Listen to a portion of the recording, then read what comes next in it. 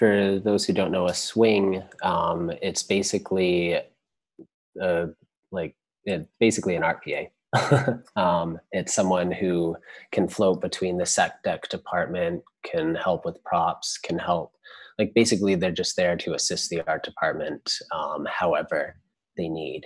There's also a term called a swing crew that you'll hear in art department a lot.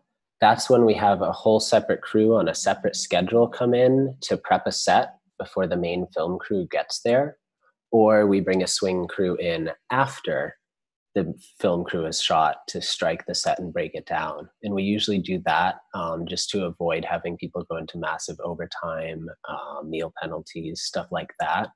If it makes more sense to just have the crew on a whole separate time schedule, that's something that I, as the art director and the designer, would work out with production beforehand once I get their shooting schedule. And then I'll say, okay, in order to get all of this work done and be in this location and ready to shoot at the time you want to, I'm going to need to bring a separate crew in beforehand to get that dressed. They'll work overnight sometimes. You know, it's based off of the main shooting schedule, but it's either before or after the full film crew gets on set.